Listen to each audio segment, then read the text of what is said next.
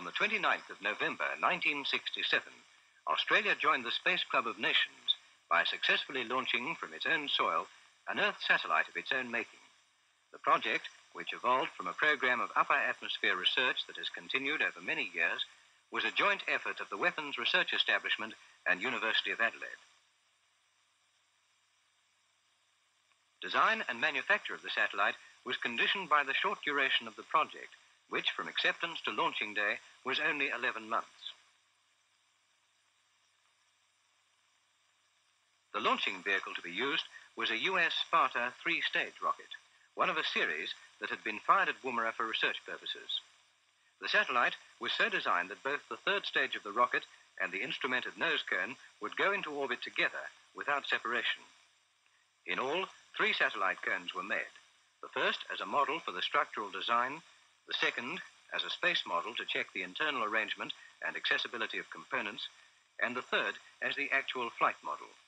The structure was of strong ring and stringer construction, braced by an aluminium outer skin 48,000th of an inch thick.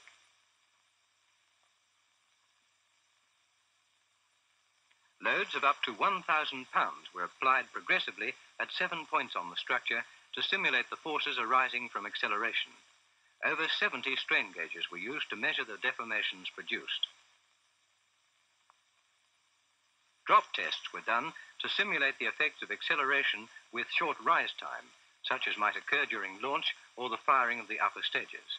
The design allowed for acceleration up to 40 G. Vibration tests were carried out on the flight cone. The cone was subjected to a spectrum of vibrations which would encompass all frequencies likely to be met with in flight.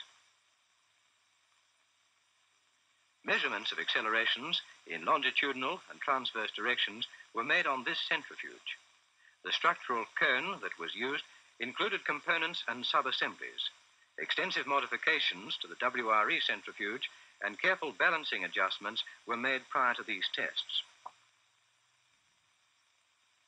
In these torsional impact tests, the shock forces achieved during the sudden braking simulated those that would be caused when the spin-up motors were fired.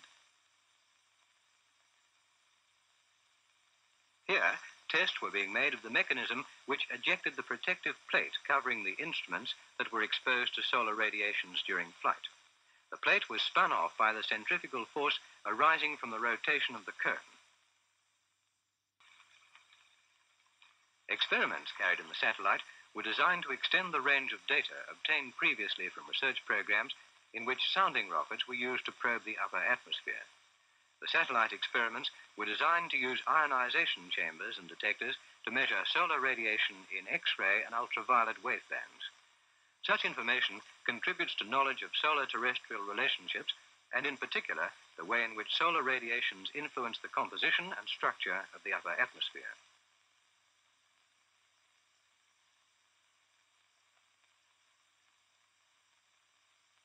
An energy dissipator, consisting of a closed loop of aluminium tubing filled with silicone oil, was fitted to change the axis of satellite spin quickly so that the sideways and forward-facing experiments would be exposed to the sun as the satellite spun. A number of precautions were taken to protect the cone and its contents from extremes of heat and cold.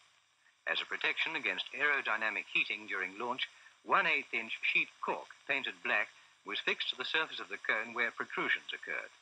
The remaining surface was also painted black so that a suitable balance would be achieved in orbit between heat absorption and emission. Internally, the cone was painted white to promote uniformity of temperature, and a shroud of aluminium foil and glass cloth was placed over the third stage motor to shield the interior of the cone and instrumentation from its heat. To further simulate space conditions, the flight cone was subjected to hot and cold soak in a vacuum chamber. Here, under atmospheric pressure of 5 millimeters of mercury, the temperature was varied between -15 and 50 degrees centigrade in a 7-hour cycle for a number of days. Final preparation involved the checking of weight and moments of inertia about the various axes. These are fundamental properties which determine the orbit and attitude of satellite. The total mass placed in orbit was 186 pounds. The satellite cone was now complete. Before sending it to the firing range at Woomera, it was taken to Canberra to the Auroral Valley Tracking Station. Here, the cone was placed in a screened room, and careful checks were made which demonstrated its compatibility with the ground receiving equipment. The Auroral Valley Station is one of the US global network of such stations that would track the satellite when in orbit.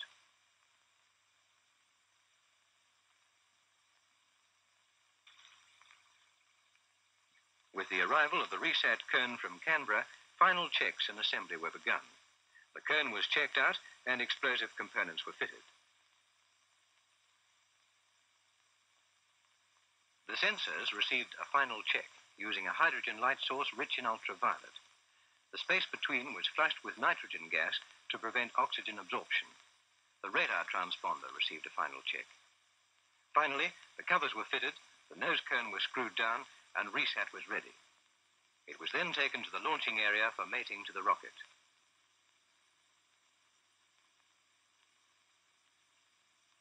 Here, with great care, to the relief of some and the confusion of the skeptics, it mated up perfectly, and the whole assembly was ready for launching.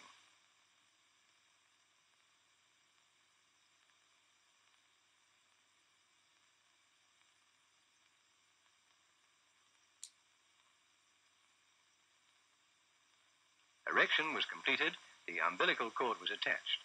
Through this cord, monitoring functions were maintained, and power was supplied to ignite the rocket engines. In the nearby control van, missile functions were checked. When all was well, the countdown began. The optical tracker had a hazy view of the launcher scene due to the high ground temperature. As the countdown proceeds, the heater-cooler drop tank is shed.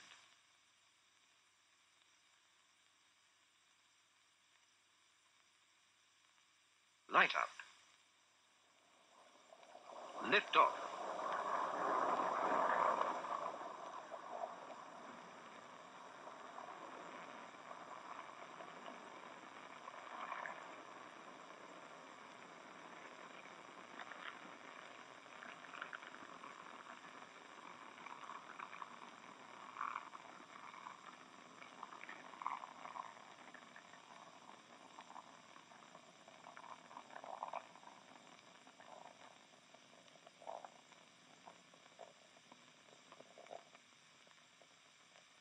It passes through an atmospheric layer of high humidity.